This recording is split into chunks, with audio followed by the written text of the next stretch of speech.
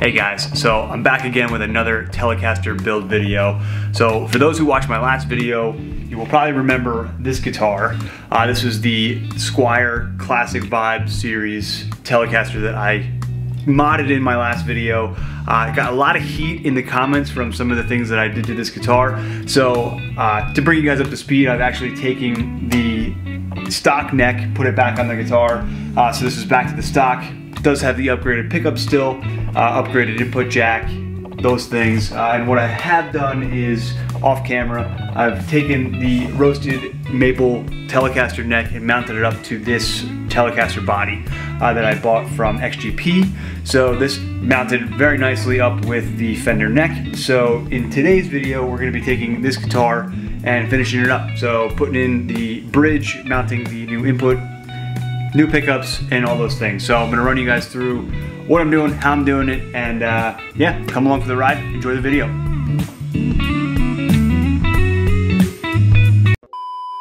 And so as we get started in the build, this is actually right where things begin to go wrong. So I ended up ordering the modern style Telecaster bridge with the guitar body. 6 saddles, no edge, no lip around the bridge. The old Telecaster vintage style will have the 3 saddles and will have a lip. I don't like the vintage one, so I figured I could order a modern style bridge and drill that and it would be fine.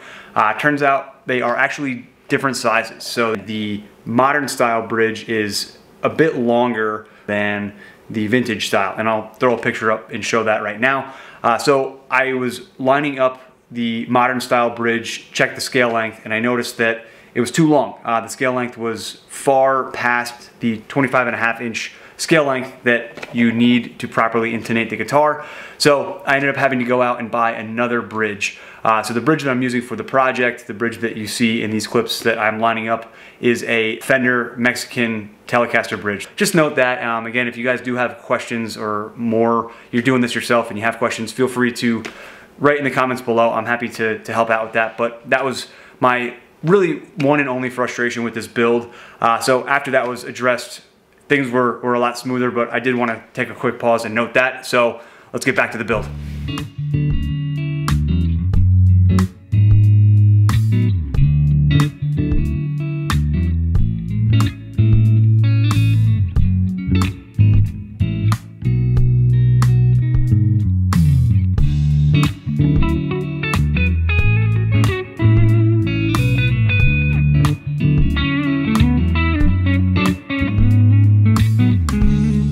So before I actually screw in the bridge, what I'm going to do is I'm going to mount the bridge pickup first, because this has to go in underneath the bridge. So what I'm going to do is mount this up, get this situated in the bridge, run the wiring through the cavity in here, and then drill the bridge in. So I only have to do that one time. So we're going to do that and then get moving on with putting the rest together.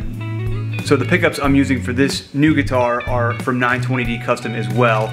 These guys sent me out a wired up set of their Texas vintage Telecaster pickups. So huge thank you to those guys as well.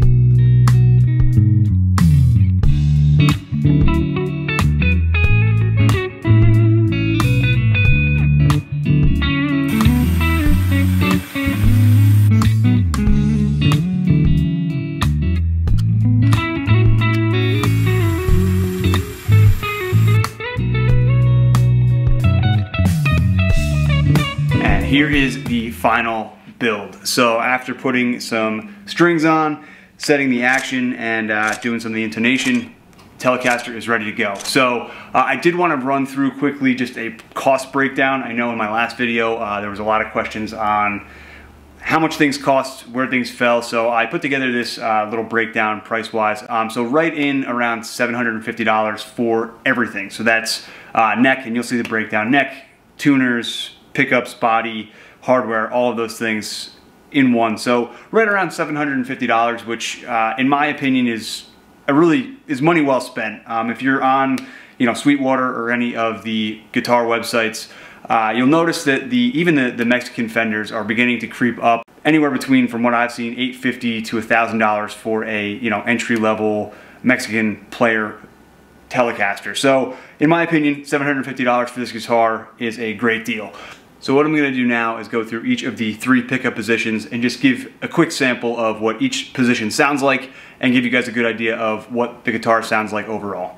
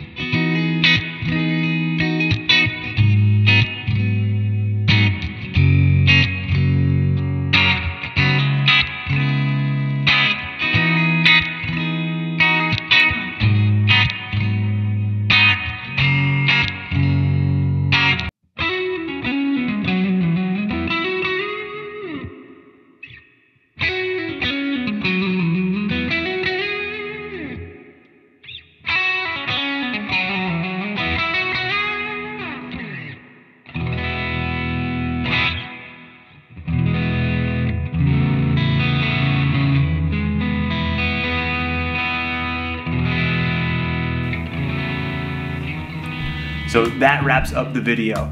So if you stuck around to the end of the video, thank you again for watching. I hope you were able to learn something new from my experiences in building this.